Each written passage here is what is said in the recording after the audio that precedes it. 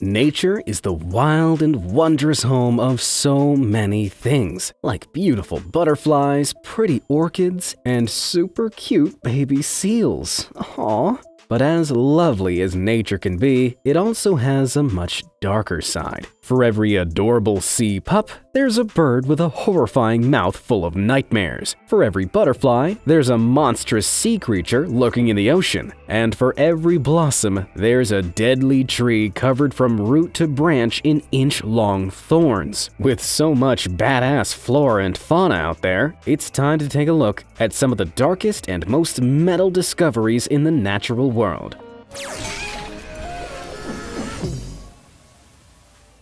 The worst wasps. Everyone hates wasps. There are no arguments there. But some parasitic wasp species are so savage that they once had devout theologians questioning if a benevolent god could have really created them. So, what is it that makes these bugs so brutal? Well, it might have something to do with the fact that the female lays her eggs under the skin of living caterpillars. The creature then unknowingly incubates the eggs inside its body until the hatchlings chew their way out through its skin. Despite the trauma, the caterpillar survives, or at least it does initially. The wasp larvae then take over the mind of the caterpillar through a cocktail of chemicals they emit. This forces the caterpillar to spin cocoons for the larva, all while using its hollowed-out body to protect them like some kind of zombie bodyguard. The tiny wasps eventually emerge from their cocoons and fly away, leaving the caterpillar to starve, and the whole horrifying cycle starts again. Yeah, after that, I can see why those theologians decided there was no God. But if you want to restore your faith in the world, why not hit those like and subscribe buttons down below? I may not be a god, but my videos certainly shine a light on the more amazing things our planet has to offer. Have I converted you? Great. Now, what have we got next? The zombie virus. If flesh-eating, mind-controlling wasps were too hardcore for you to stomach, then look away before I show you the Cordyceps genus, also known as the zombie fungus. Some of you might actually recognize that name from the video game The Last of Us, which sees Cordyceps-infected humans bumbling about, sprouting huge, deformed fungi all over their bodies. While this game is pure science fiction, the real Cordyceps fungi actually does take over the bodies of living creatures. Spores of this parasitic fungus attach or infiltrate the exoskeletons of foraging insects like ants. It slowly invades their bodies and their minds before compelling its host's infected brain to climb up to a vantage point about 10 inches off the ground. There, as the spores grow and feast on the insect's innards, it forces the ant to grip the stem and wait, gruesomely, for its death. Only then does the fruiting body of the fungus erupt, turning the corpse into a launch pad for brand new spores. The infection is so virulent that it can wipe out entire colonies made up of millions of ants in just a matter of weeks. Though it's not just ants that it can affect. There are, remarkably, more than 600 different types of Cordyceps fungi, and each type specifically targets just one species. Ugh, kinda makes you wonder if The Last of Us will eventually become a documentary. Utterly insane. Is there anything cuter than an otter in a hat? When they're all dressed up like this, these charismatic members of the weasel family don't look like they could hurt a fly. But several species of this family have a hardcore secret hidden up their furry sleeves. Because they share their worldwide wetland habitats with dangerous predators, they've developed an impossibly ballsy defense. In large groups, they surround and, astoundingly, bully approaching predators.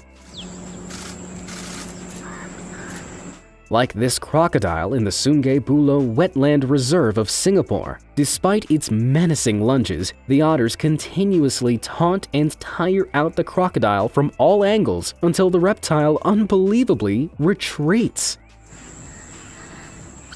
How incredibly cool is that? Although they don't just bully their crocodilian neighbors, North American river otters are at the top of the food chain in their natural habitats, chowing down on everything from fish and amphibians to small alligators. But how do they contend with the powerful jaws of those prehistoric predators? Well, it's a matter of endurance. otters have access to long-lasting, sustainable energy, whereas gators' slow metabolisms only allow them short, sharp bursts of energy, like scaly grenades. After a few minutes of thrashing and rolling around, the gators beat, and for expending all that energy, its muscles release a torrent of immobilizing lactic acid which incapacitates it. So even as the otter uses its razor-sharp teeth and claws to rip through the scaly hide and starts to chow down, the alligator is still alive. I mean, eating an alligator is a statement, but eating one alive might just make this the most metal meal in history.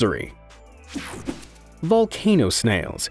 Now, snails aren't typically seen as hardcore animals, but there's one hard exception to the rule. Meet the scaly-foot snail, or sea pangolin, which has evolved a shell made out of iron sulfide. I'll repeat that for those of us that don't speak science. This snail has a shell that's literally made out of iron. Clearly, this is no ordinary snail, and that's because it doesn't live in ordinary conditions. It can be found latching onto hydrothermal vents about 1.5 miles underwater, with crushing pressures and super hot temperatures that can reach a spicy 750 degrees Fahrenheit. That's 4 times the boiling point of water. These volcanic plumes provide the snail with all the deep-sea nutrients it needs to survive. But the extreme heat, pressure, and nearby predators have forced the snail to adapt over millions of years. Thanks to a protein-producing gene mutation, iron sulfide not only makes up this mollusk's shell, but also those strange scales covering its foot. And it's this scaly set of armor that makes it the most metal animal on the planet. Literally. Wild wildebeest.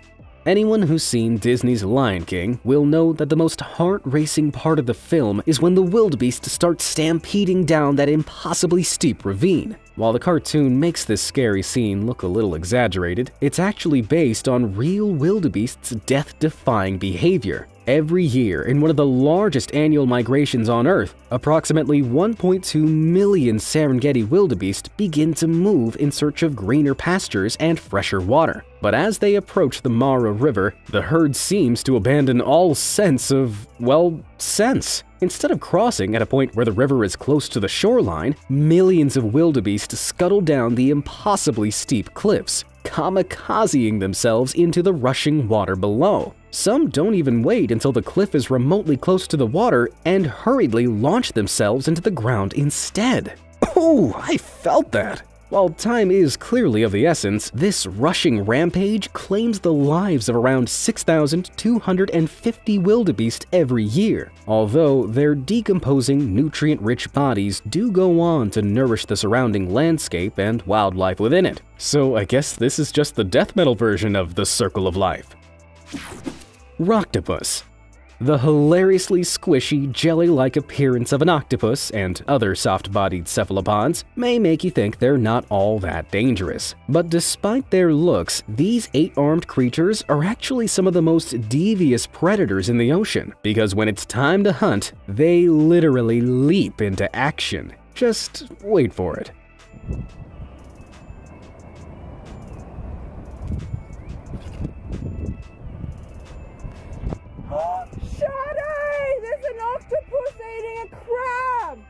Clearly, Chardonnay missed out on this amazing sight, but it's a brilliantly brutal example of just how calculating octopi can be. I mean, have you ever seen an octopus run and pounce before? Well, unfortunately for the crab, this is just the beginning, because beneath that squishy exterior, all octopi have a powerful beak, a lot like a bird's. In smaller octopi, the sharp point and powerful clamp of these beaks are more than enough to crack through a crab shell. But the largest cephalopod beak ever discovered was as big as a man's hand. From this, scientists determined the animal had a bite force that was well over 1,000 pounds per square inch. For contrast, it takes just 900 pounds of pressure to break an average human femur, the strongest bone in our bodies. Thankfully, most common octopi are only large enough to give humans a painful pinch, although it might make snorkelers think twice about trying to pose with these slippery suckers. Hardcore camouflage. animal camouflage has developed over the course of millions of years to help them blend into their scenery, be it to avoid predators or hide in plain sight of prey. While some use this amazing ability to disguise themselves completely, others have developed a crazy camouflage tactic that, ironically, stands out. You see, at first glance, the brightly colored Atlas moth appears as big as it is colorful. With its wingspan able to stretch almost 11 inches across, it's pretty hard not to notice. But on closer inspection, the drooping tips of its wings incredibly resemble two snake heads. And that's not by mistake. When perched on a branch, the deceptively snake-like designs confuse nearby hungry birds, making them think twice before trying to search the moth's tree for a tasty treat. And they're not the only creatures with this deadly-looking feature. The daring owl butterfly chrysalis, for instance, also resembles an unfathomably realistic snakehead. Look, the details are so on point that there's a slit of a pupil inside the snakish eye, and it even rears up just like if a snake is disturbed. Now that is some seriously hardcore camouflage. Honey buzzard don't care. Now, most people have heard of the honey badger, which was named by the Guinness Book of World Records as the world's most fearless animal. Their fourth of an inch thick hide makes them impervious to the stings of dangerous Africanized honeybees, allowing them to boldly break into hives and lap up the honey with ease. But they're not the only animal that dares to brave these seriously painful stings. Honey buzzards also swoop in and attack exposed hives, but instead of going for the sweet golden treat, they pluck out the eggs and larvae stored in the honeycomb, and this diet means they can attack both bee and wasp nests alike. How hardcore! As they fearlessly feast on each individual grub, these birds are stung repeatedly, but fortunately, the scale-like feathers around their eyes provide some armor against the onslaught, while observations suggest some species are immune from the stings of even the largest hornets. Well, move aside, honey badger, because it looks like honey buzzard is coming for that most fearless title. Headhunter.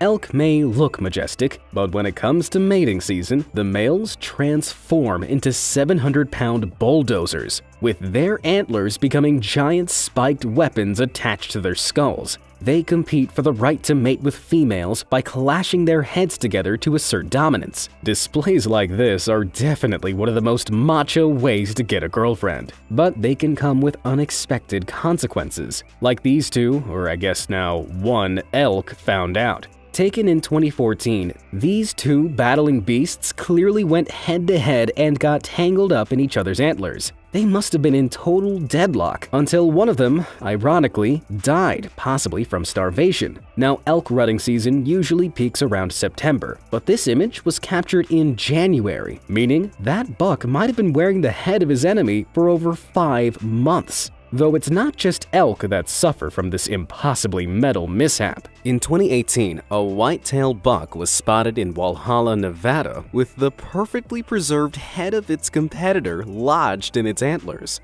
That's certainly one heck of a trophy, but fortunately, elk and deer shed their antlers yearly, so as badass as they look, they won't be staring into the eyes of their once rivals forever. Buffalo and behold.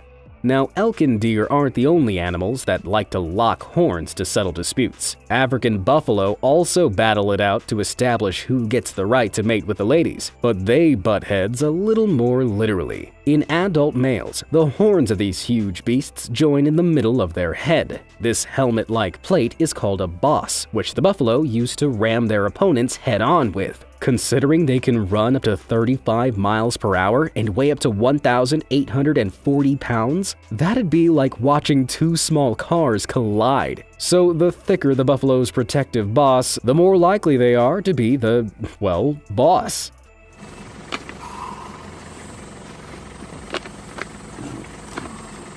But to really deal some damage, buffalo will lock their horns with the opponent and then rapidly twist their necks to the side. This drives the points of their horns into the sensitive section of their opponent's face, which can force them to back down. Youch! Although, fortunately, I hear chicks really dig scars. Oh dear. Anyone who's ever seen the film 127 Hours will know just how terrifying being pinned against a rock face in the middle of nowhere must be. Spoiler alert, James Franco made it out okay, but this poor deer who suffered a horribly similar fate wasn't as lucky. It looks like this buck must have slipped into the crevice and perished as a result, but all its fleshy organic matter decomposed soon after, leaving nothing but its bright white skeleton wedged in between the rocks. Guess you could say the buck stops here. Now, jokes aside, it may look like a phenomenally freak accident, but it's not the only one of its kind. Back in 2009, a photographer discovered this adult moose who'd also stumbled inescapably into a muddy crack and been left to decompose. I suppose this serves as a warning never to mess with crack, not even nature's crack. Predator versus porcupine.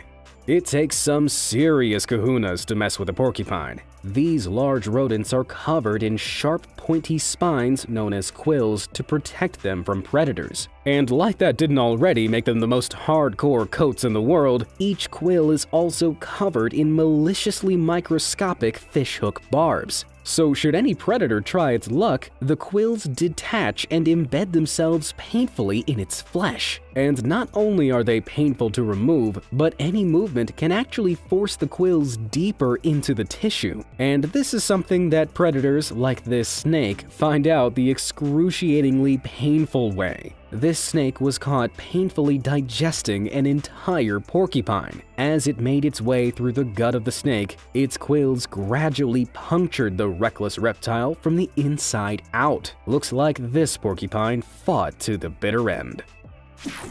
Perturbing pelicans. If Finding Nemo taught us anything, it's that pelicans are regarded as funny, water-based birds that dopily scoop up fish using their famously wobbly throat pouches. But watching these birds in real life is the farthest thing from family-friendly entertainment. While their main diet consists of fish, crustacean, and other marine animals, they also gobble up smaller birds. In some cases, this bizarre bird-feeding behavior can be explained by a limited food supply, which forces the pelican to eat whatever they can find. But sometimes, with an abundance of food, they'll inexplicably choose to chow down on a smaller species. Because they have no teeth, they have to keep their beaks clamped firmly shut until their feathery prey stops moving. Only then will they wiggle their throats to sickeningly swallow them down whole. But as horrifying as that is, it's not the worst thing they do. When it comes to feeding baby birds, most adults regurgitate pre-digested food into the hungry mouths of their waiting chicks. But when pelican chicks are a certain size, their parents can just open up and let the chicks dive in, allowing them to lap the food up straight from their gullets. Satanic sandbox tree. Ever wondered what a tree designed by Satan would look like? Well, there's a good chance it'd be South America's impossibly painful-looking sandbox tree. Able to grow up to 130 feet tall, these gray-barked trees are covered from root to tip with gigantic cone-shaped spikes that each measure up to an inch long. These bulbous barbs deter any hungry herbivore from snacking down on it as it grows. The spikes also stop animals clambering up into its branches to eat its precious berries. But while its fruits may look like little pumpkins, they're actually ticking time bombs. When fully mature, they explode outwards and fling their hard, flat seeds off in every direction at speeds of up to 150 miles per hour. But for all its exploding fruit and spikes, those aren't its only defense mechanisms. The sap of the sandbox tree is also incredibly poisonous and can cause stomach problems, skin rashes, and even blindness. Man, this thing really isn't messing around. Gut feeling.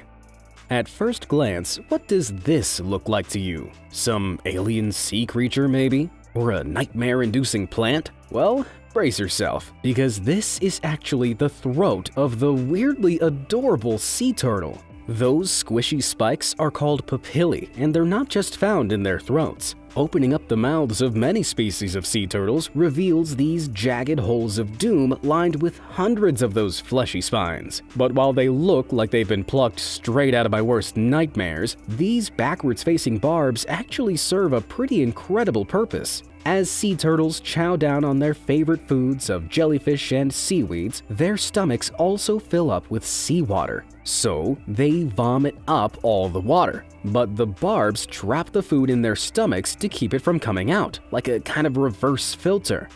But turtles aren't the only seafaring animals that sport these super freaky papillae. Super sweet Adelie penguins only have to open their bills to reveal some kind of portal into hell. Like turtles, most penguins have rows upon rows of papillae lining the inside of their bills as well as their tongues. These help the birds get a good grip on slippery fish, ensuring they only move in one direction, down the penguin's throat. I guess that's another animal I can cross off my super cute list. Grim geese. Geese, known justly as the worst animals on the planet, also have some of the most horrifying mouths in the world. Just about everyone has been hissed at by one of these aggressive animals, but if you've dared to get closer, you might have spotted the serrated edges lining the beaks and tongues of these vicious walking vuvuzelas. They look like rows of tiny, terrifying teeth, although they're not. Phew, for a second there, I thought God really had abandoned us. Scientists believe birds did have teeth between 80 and 100 million years ago, though these were gradually bred out until only small, spiky serrations of cartilage called tomium remained. But don't be fooled by the word cartilage, because tomium isn't soft or bendy. It's a bone-hard material that these omnivorous geese use for ripping apart vegetation and gripping prey, so they could easily draw blood from a human if they land a well-timed bite. Like geese weren't bad enough already. Scary snapping turtle. Snapping turtles come in all shapes and sizes, from the common variety that can reach, on average, up to 14 inches in length, to the truly gargantuan alligator snapping turtle that can measure in up to 2 feet long. But no matter the size, the infamous bite of any snapping turtle is enough to make full-grown women scream in fear. Here, do you like that?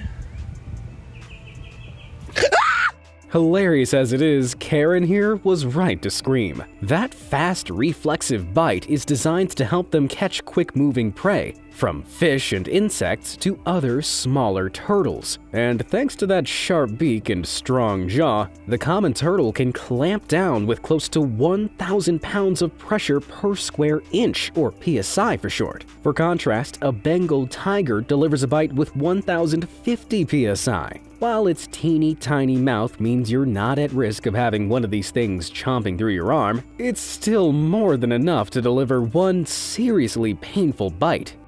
Ah! Oh boy, he got me!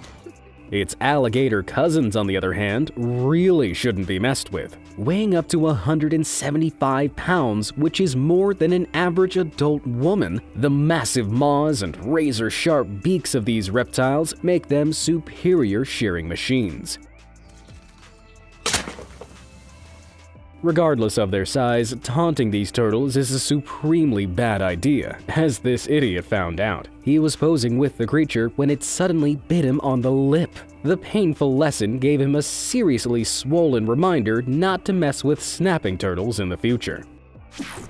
Killer cassowaries.